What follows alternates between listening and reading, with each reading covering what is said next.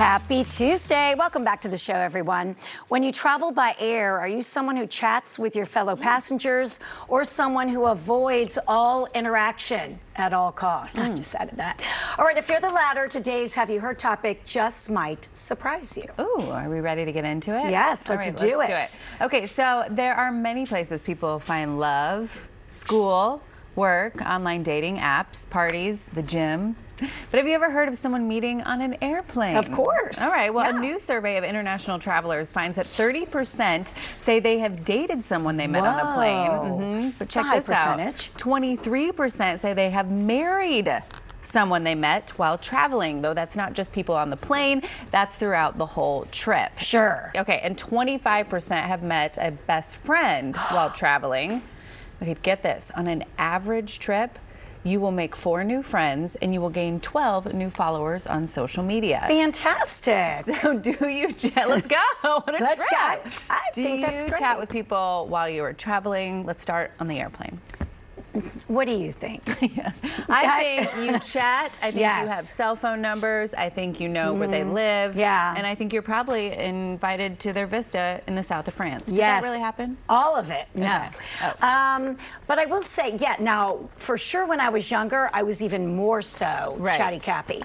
Now, because we hadn't been traveling before for the last 2 years, now I find myself, the few times I have, like, I say my hellos, but I do kind of keep to myself. Right. Yeah, well, especially because we were wearing masks. Sure, so you kind of were like, what'd you say? Right, But definitely, if I have a long layover, I'm at a restaurant, sitting up at the bar, having lunch, you know that. What do you think I do? I think you keep to yourself and you have your earbuds in. That is correct. Ding, ding, ding, ding. Wait, ding, ding, ding, ding, ding, ding. That is correct. Yes, I keep to myself. Unless somebody is really, I might find interesting. Really waving, trying to get your attention. Right. Yes. Yes, of course. Otherwise. Yes, mum's the word. Okay, let us know what you do. Yeah. All right, second, have you heard that taking a 1-week break from social media makes us happier? I believe that. In a new study, researchers asked 150 people who use it every day to stay off of it for a week.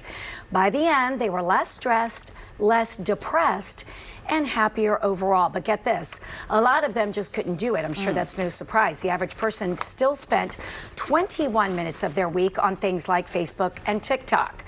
So I want to ask you, have you ever taken kind of an extended break from social media?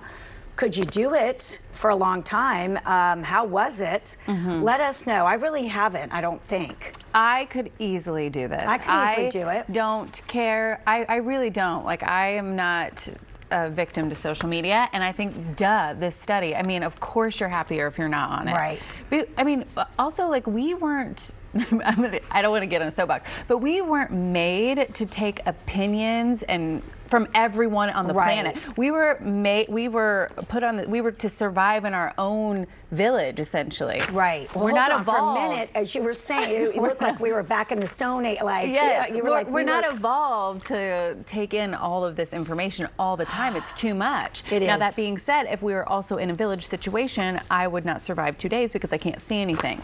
So I am happy for the advances of modern technology, but I'm just saying that, yes, I think breaks from social media are beneficial. Yes, I think so. Well, I find that it's not even social media so much as sometimes if Jim and I are watching a movie and I'll get a little bored, I just start scroll like you can just go not even on social media. Like I'll ponder a question. What shampoo conditioner should I be? Next thing you know, you're just inundated with too much information. Yeah, just that stop being said, I do get on though for real to just make sure that people know that I'm liking their stuff, which is also another thing you do. Okay, all right. Speaking of, we ran out of time. We really went on the. We really went on the.